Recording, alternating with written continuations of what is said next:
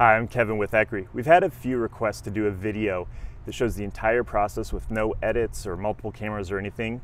So right now I'm going to show you the entire programming process for ECRI all the way from start to finish.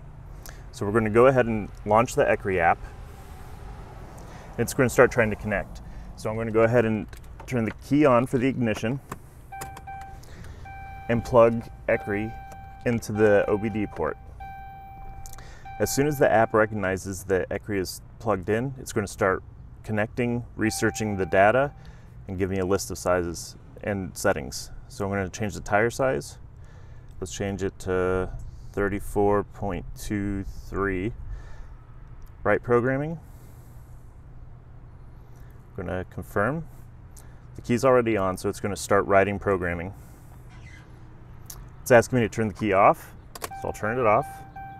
And now it's saying to turn the key back on to verify the programming.